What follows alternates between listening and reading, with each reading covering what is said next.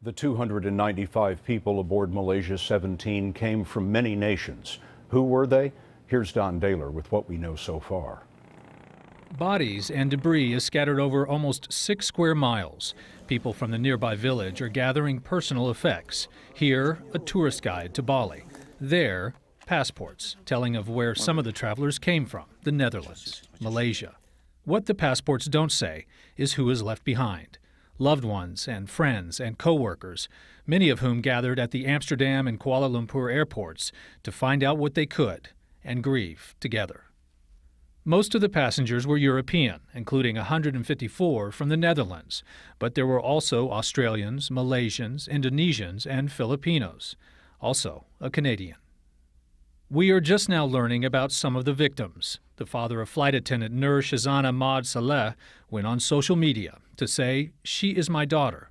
Pray that she is safe. She is single, hoping to get her married soon. She felt that this month is special for her." And a woman told a Malaysian newspaper her 67-year-old sister was on the flight.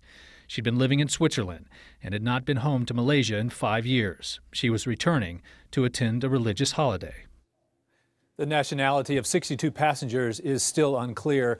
Scott, the Amsterdam to Kuala Lumpur flight is popular with Europeans going on vacation in the South Pacific. And repeating, there are no survivors, and we don't yet know whether there were Americans on board. Don, thanks very much.